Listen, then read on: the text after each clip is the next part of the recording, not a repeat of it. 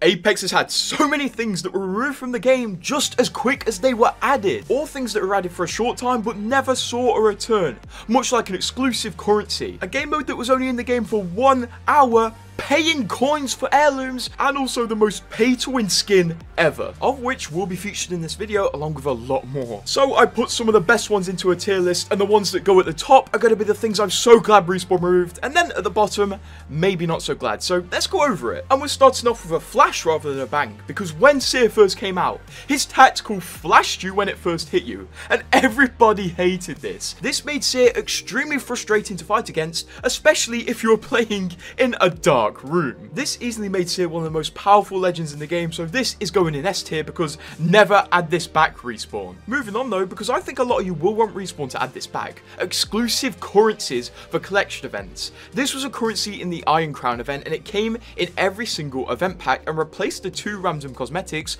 on each side. First of all, this currency did look pretty cool, but it allowed you to do something very interesting. It allowed you to enter the second type of event store that only allowed purchases to be done with this special type of currency. And this store had some really cool cosmetics, and pretty much all of them have never come back to Apex since. And I think it would be pretty cool for Respawn to do this, because honestly, the 2 cosmetics on the side of event packs usually aren't worth it. And that's why it's going in C, because I kind of want that back. On this next one, I'm sure a lot of you are going to agree with me, because next we're looking at the ability to get damage badges in LTMs. This was doable up until a few months ago, where if you got a 4K and 20 bomb in LTMs like Armed and Dangerous, you would get a damage badge from it. But unfortunately, in the last release of Armed and Dangerous 1 season ago, it turns out Respawn removed this. So because I think everybody wants this back and it will benefit everybody, this is going in D tier, meaning I want it back the most. Although I can't say the same for this next one, because we all like packs, right? We all love paying money for random items. Yeah, well, that bit was sarcastic because we don't. But for some reason, Respawn thought it would be a good idea to go 1 level above packs and make a charm pack. The thing is, it didn't drop 3 charms. It drops 1 charm. This thing was entirely useless. We get so many charms anyway, why would we need a charm pack? This is going in A. Maybe it could have been improved upon, but they removed it instead, and we haven't seen it since. But for the next rating, this is the smallest addition that annoyed people the most, because for some reason, around a year ago, Respawn changed every single seasonal tracker to display the logo of the season, rather than just straight up the name of the season, which is, you know, the easiest thing to do. And this annoyed a lot of people, surprisingly, to the point where people were making sheets showing which logo corresponds to each season, and it annoyed people that much, Respawn removed it not long after. I think this is a bit of tunnel vision from Respawn. They thought everyone knew the season logos because most likely they do, so they added this. And because of that, that's going in A tier. Maybe it could be improved upon one day like the other one, but I'm glad they removed it. Unlike this next one, although it may just be nostalgia talking, because Olympus came out in Season 7, and in the exact same season, it got a map update, meaning Olympus had a point of interest that was only there for half a season. And what was this? Well, this was the cargo hold. This only existed for half a season before Fight Night took where it stands. And this was a pretty fun place to fight, although it did have its issues. It was big, it was open, and you could get on the side of these boxes without activating an out of bounds timer.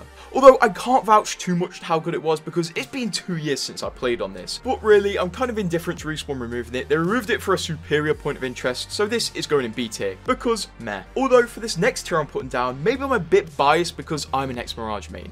But basically, around Season 2 or 3, I'm pretty sure, his logo changed from this to this. So they made him look a lot less like Guy Fieri, and this change affected a lot of parts of Mirage, like it changed his badges up, but it's such a small change, not a lot of people remember it, and I can live without it. So this is going in B tier because I don't really care, to be honest. But now I'm going to talk about the most controversial thing on this list, and I'm getting prepared to look at the funny comments, because Respawn at one point 2 years ago were going to remove Tap Strafe. They were so set on this, they made a tweet that is still up to this day that says they're removing it in the Season 10 collection event.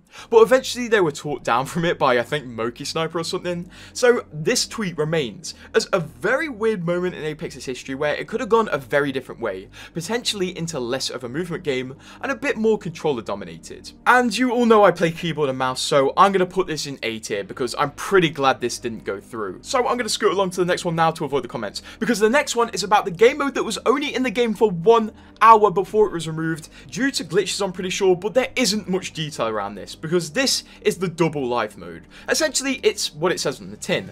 When you died in this mode, you'll respawn above where you died in a dropship and you'll be alive again. It's just really that simple, honestly. And it was removed very, very quickly. The main consensus is it was removed within 1 or 2 hours of it releasing. And on the wiki patch notes, it does say it was introduced and then removed shortly after on the 13th of April, the same day it dropped. So, because of this, and because I really wish I played it, this is going at D tier. It should come back, we should be allowed to play this, it seems very interesting. But the next one we're going to talk about, I'm pretty sure no one wants to come back, because all of you are sane, I hope, at least. But this is paying coins for heirlooms. Now, this sounds cool, but there's a twist, because back in the Iron Crown Collection event, you had to buy every single collection event item, and then pay $32 on top to get the heirloom, rather than just unlocking it after getting every single collection event item. So yes, at one point you could buy heirlooms with coins, just not in the way you think, because you needed to spend a lot more coins to unlock the coin purchase, if that makes sense. So this is going in S tier. I never want to see this again. Leave it with a Seer Flash, man. And I think the opinion's going to be similar with this next one we're going to go over, because this is reactive skins. But no, not the reactive skins in the battle pass. These reactive skins replaced heirlooms in collection events, and this only happened back in season 15, and the worst part was they weren't even new reactive skins, they were recolors of existing ones. And basically this only happened once. Respawn added a reactive peacekeeper to the game, and they seem to have a reactive flatline recolor also cooking up, but they got that much backlash, and I assume that little sales, they were bullied out of ever adding them again. And the reason we know they were bullied out of adding them is because in an interview a month later, Respawn said, yo, we're not going to do that again, and if we do any monetary stuff that you don't enjoy, vote with your wallets, basically. Don't buy the thing. So, of course, this is going to S tier because I'm very glad Respawn removed this, and this should never, ever come back. And onto rating the next thing before we get onto the really sus one. But essentially, you may remember, only a few seasons ago, Respawn had a really bad hack on their hands. Basically, hackers found a new hack that allows them to reload anybody's guns against their will. And this was one of the first hacks we've seen in Apex that basically allowed hackers to control players against their will. And this was really bad because obviously, you can't really kill enemies without your weapon, and you can't use your weapon when it's getting constantly reloaded. So Respawn responded to this one really quick and got it removed really quick, and because this was a super annoying hack, it's going in A tier. The reason it's not going in S tier is because I just find it interesting that the hackers actually managed to find a way to control people. I just have to respect that to some degree. And weirdly enough, this hack doesn't make me feel as sad as the next one, because the next one is a special Octane skin that was meant to release, but unfortunately was changed at the last minute for a really weird reason. Because you may remember in the Gaiden event, it was a big anime event with loads of anime references, but it seems Respawn flew too close to the sun with one of the references. Because really early on, an Octane skin was leaked, which was Luffy from One Piece. He had a straw hat and everything. The thing is, these leaks were cool and everything, but when the skin was finally added to the game and the event came out, the straw hat was nowhere to be seen. Respawn had replaced it with a blue hat, most likely to avoid copyright issues and not copy Luffy's design too closely. So this was a really unfortunate removal from Respawn, so it's gonna hit C tier because I would have really loved to have seen this one, but I kind of understand why Respawn had to do it. I don't think they had much choice. But we'll get back to the Gaiden event later because it has one more entry in this video. But our next entry is from Vantage. Now this image may confuse you, but this is about her voice line. Basically when she came out, she had a voice line for whenever she activated her ultimate, where she cracked a really funny joke. Echolocation. The thing is, this was her only voice line for doing the ultimate, so it got very annoying very quickly, to the point where it became such a big meme. Respawn noticed and removed the joke part of the voice line, so it turned from this Echolocation. to this. Better angle at Echo's location. And at the time this happened, I was making videos hating on this joke voice line, so this is going in an S, because I'm glad Respawn removed it, as it got really annoying. But back to Gaiden, because there was one thing about this event which most people didn't notice. It was the last thematic event ever, and it has been over a year since this came out, so most people have correctly assumed that Respawn have abandoned thematic events, most likely because they didn't make too much money. The thing is, these were really similar to collection events with one difference. You could buy thematic skins with crafting materials after the event ends. event, I can still buy the Revenant thematic event skin for really cheap. So I would imagine because people knew this, it really impacted the sales of thematic events. So Respawn stopped doing them because people would just go, hey, I like that skin, I've got no FOMO, so I'll buy it in a few months with crafting materials. So I feel really bad that Respawn removed this because it was very consumer friendly, so this is going in a C tier because I'm really sad they removed this.